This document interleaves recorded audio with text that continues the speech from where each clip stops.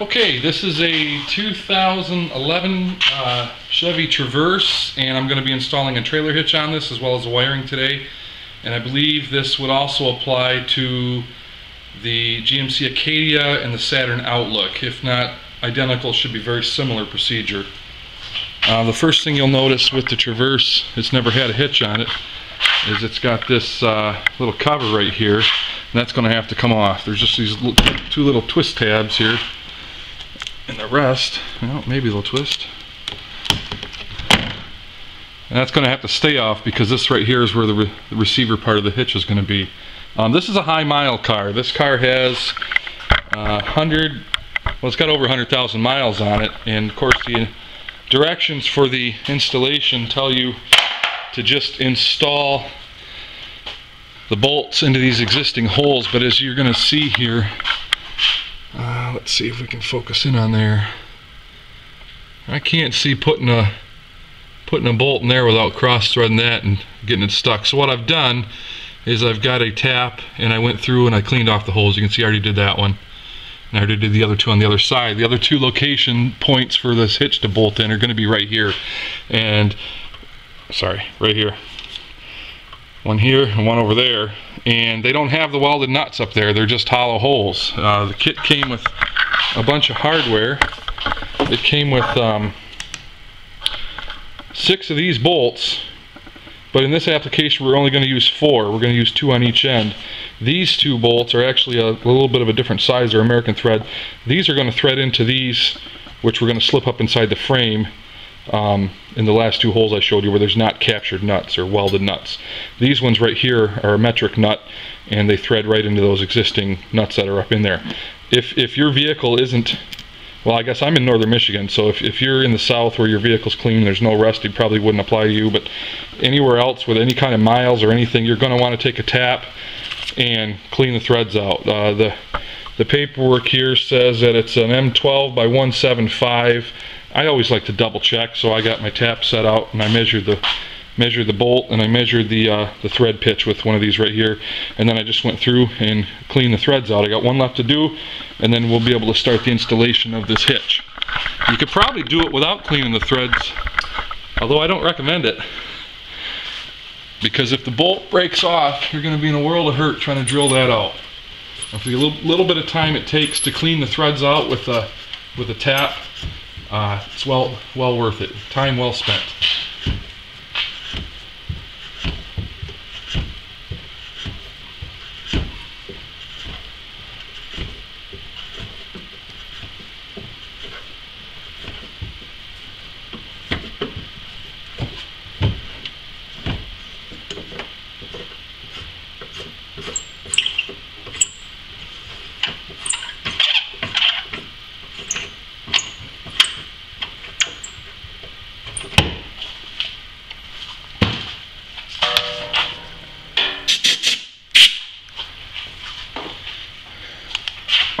Okay, that looks good. I can see threads again instead of just rust. You will notice on this side the mounting holes for the hitch are right up here. I've already cleaned those 2 out with the tap. The exhaust was in the way, so all I did was I dropped it down. I just spray a little bit of penetrating oil or lubricant of your choice on each one of these and pop them off. You can use a pry bar. I just use my work gloves. I use my hand, and then there's one more right there, right on top of the muffler. Make sure you support it. Make sure you support the muffler with something, because there's nothing else supporting it from this point forward, and you don't want to put that much weight and that much tension on the flex pipe in front of the catalytic converter, because you will break that. So let's go ahead and see if we can get the hitch up in here.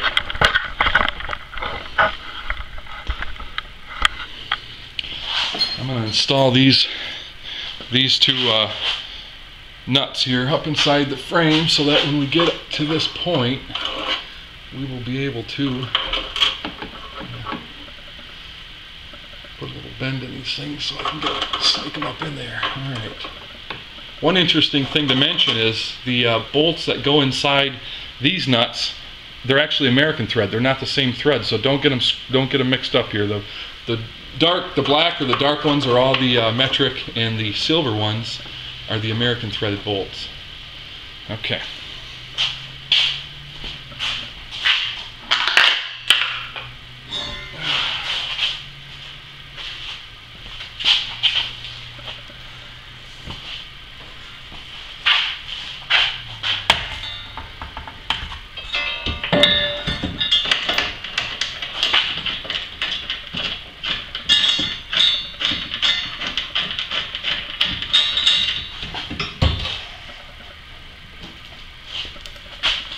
This really isn't too bad of an installation, and anybody could probably tackle this job at home in their garage with a jack. You wouldn't necessarily have to have a hoist to lift your car up to do this job if you don't mind working on your back.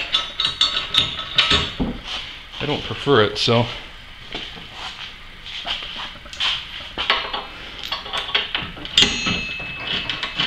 And the owner of this vehicle actually purchased this hitch. It was either off of Amazon or eBay, and it wasn't very expensive from what she told me.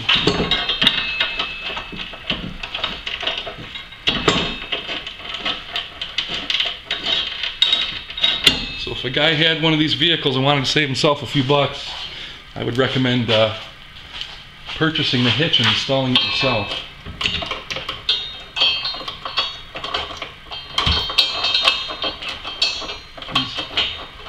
These nuts got these neat little tabs on them, if I can ever get them to line up here. Let me see.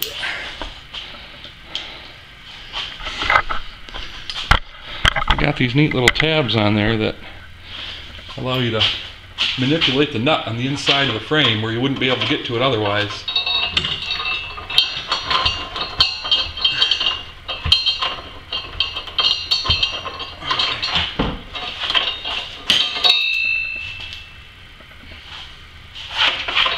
Come on, you little bugger.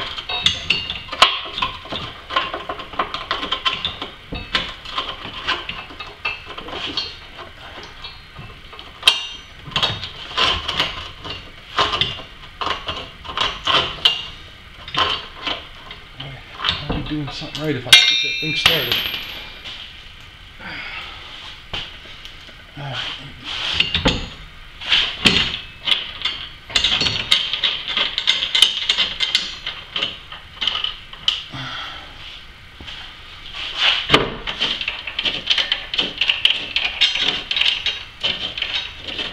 I'm turning these bolts in by hand, and I would have never been able to turn them in by hand without running a tap through those holes. I can guarantee that. More than likely they would have got cross-threaded and broke off up in there and caused me a world of hurt. Okay, one thing I want to point out before I get too far ahead of myself bolting these in. It also came with these two shims or spacers, if you will, that go in between the hitch and the frame of the car, just to space it down a little bit.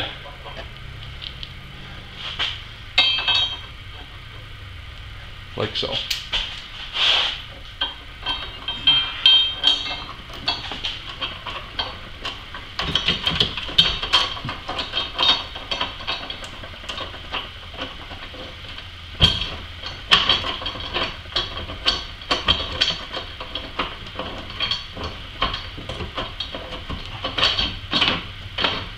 Okay, one started now. If I can get the other one started, I'll be doing all right.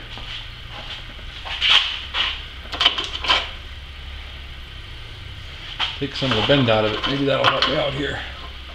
Trying to get it in the right place.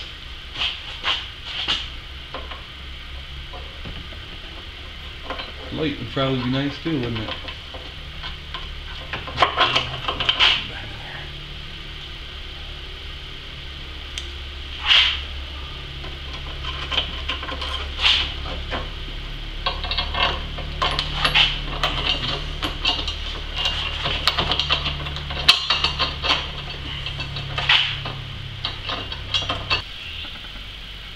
Okay, I've got the hitch hung from the bolts. I'm going to go ahead and tighten these up now.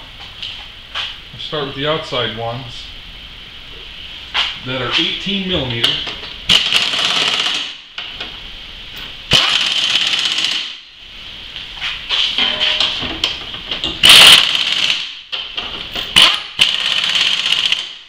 And then the two in the center, for whatever reason, are actually 3/4. I'm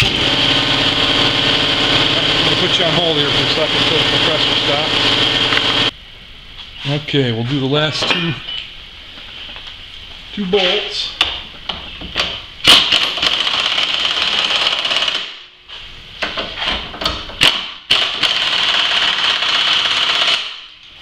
I'm going to straighten the shim out on this side just because I'm not sure that it makes a difference, but it makes a difference to me, so.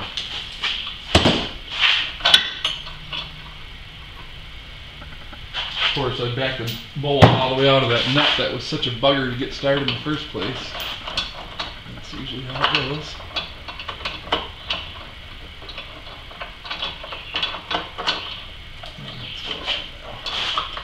Where are we at here? There it is.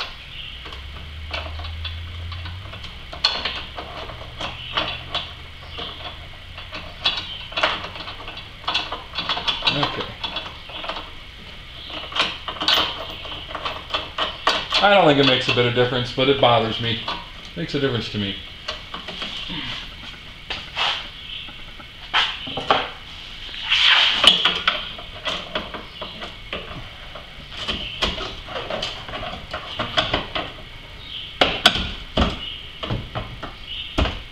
Alright, we'll tighten that one down.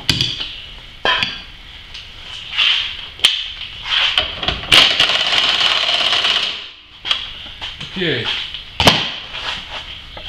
Alright, the hitch itself is there. It's not going anywhere. I'm going to put this exhaust back together now. You don't make it easy on yourself. Put a little bit of lubricant on all these little brackets here so they slide together nice.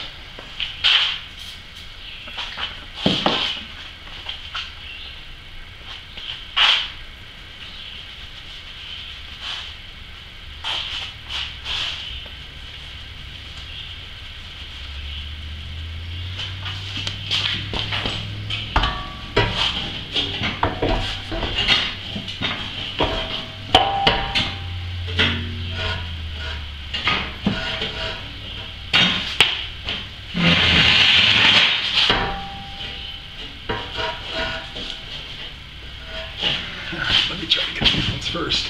That one's being a bugger. That's a little easier.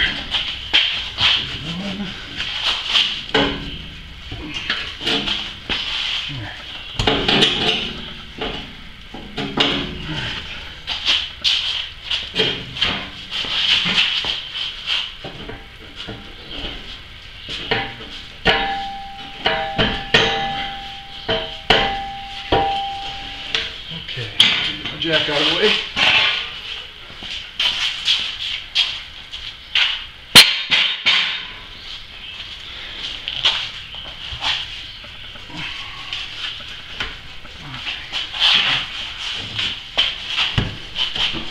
All right, muffler's back up there. You look over here, you can see what I was talking about. You'd be hard pressed to clean those holes or even get at them without lowering that exhaust down, so it only takes a minute or two, maybe 5. Okay, I'm going to lower the car down and we're going to move on to the wiring now. Okay, now that the hitch is installed, we're going to go ahead and install the wiring. It's pretty simple wiring, really. It's just a what they like to call a plug and play. You pull the taillights out. We plug these harnesses in place, you know, in conjunction with the taillights, and then we'll run the wire to the other side, and we'll tie the 4-pin connector up underneath near the center of the hitch. So we'll take a small screwdriver, pop these tabs off. There's 2 bolts in there. They look like they're 8mm, but they're not. Turns out they're 7. Pull these 2 bolts out.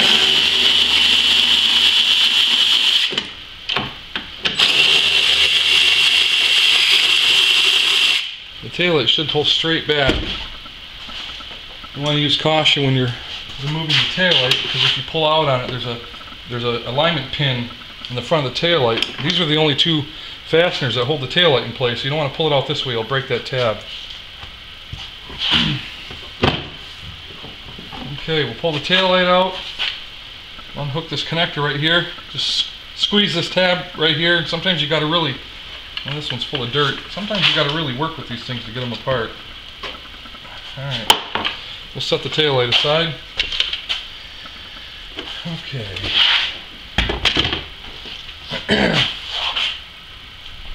The yellow side is the driver's side.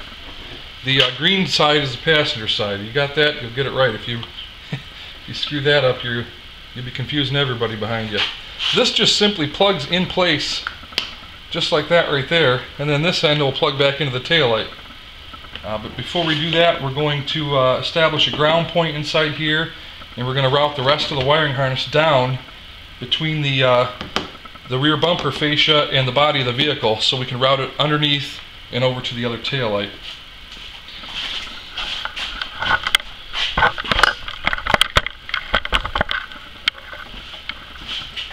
Just going to clean the paint off the spot here so I can get it ground. I'll run a self-tapper right there with my ground screw, and then we'll put a little bit of paint or silicone or something over it so that we don't create a rust issue there later down the road.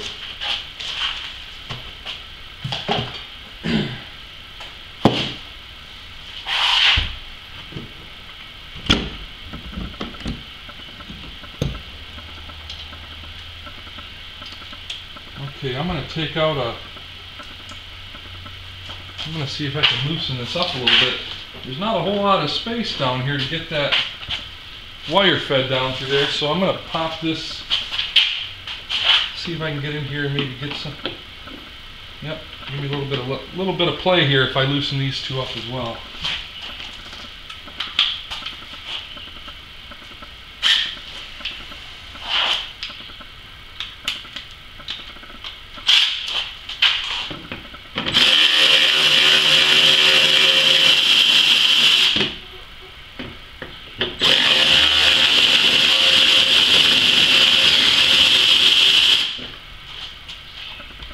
Okay, that should give me enough room to get my wire going down in there.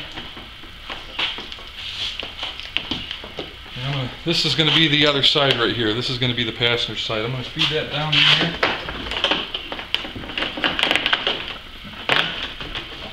And I'm going to, this is going to be at the center. This is your 4-pin wiring plug. I'm going to feed that down there as well. And then I'm going to lift the car up so that we can run the wire across to the other side without having any issues.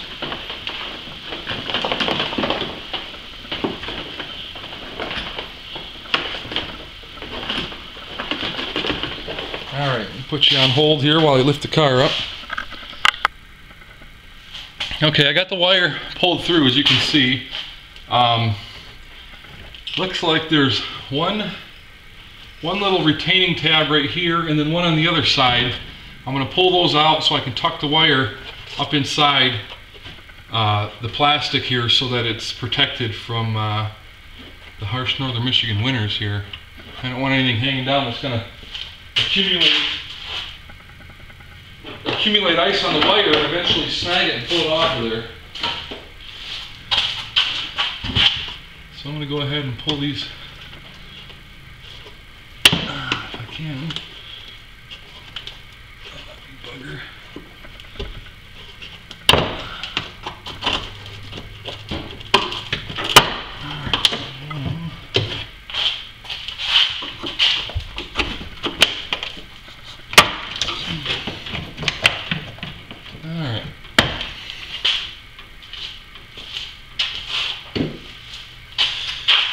And now what I'm going to do is I'm just going to run the wire up along the back side. Inside there's like a open spot, like a cavity, in between the plastic fascia and the actual steel bumper. And then I'll have the 4-pin connector exiting right here, right near the hitch. And then of course I'll use the zip ties. I've got extra zip ties as well, and clean everything up. And then we'll run this green wire right here all the way over to the other side. And I've pulled I pulled a piece of wire here. I don't know what you call it, a lead wire. I call it a fish tape, whatever you want. I've dropped this down from the taillight. I took the taillight out before I raised the vehicle up. And I dropped this wire down, and we'll tape our green wire to this and pull it back up through, fish it up into position here, and finish up our installation. Okay, to finish up this installation, we're going to create the ground. If you remember, I ground that little bit of paint off earlier. I just got a self-tapping screw. And I'm going to run that in there, and we'll put some coating over the top of it.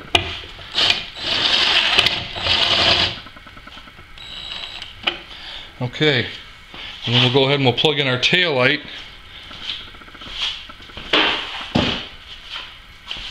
Reinstall.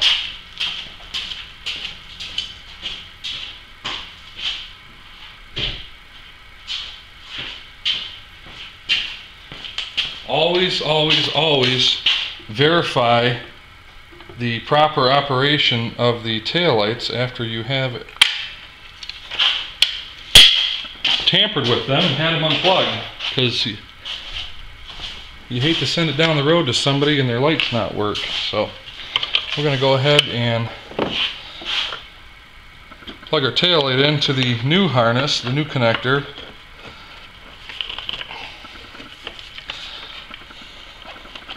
Maybe, maybe not.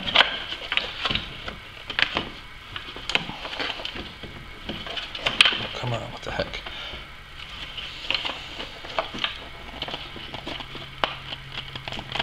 Alright, there we go.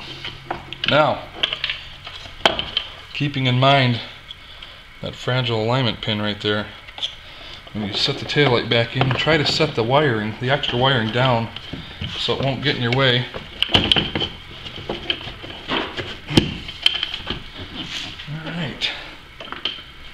Okay, we'll put the screws in it and check the operation of the taillights, and that's it. We're done. I hope this video was helpful to somebody. If it was, give me a thumbs up. Thanks for watching.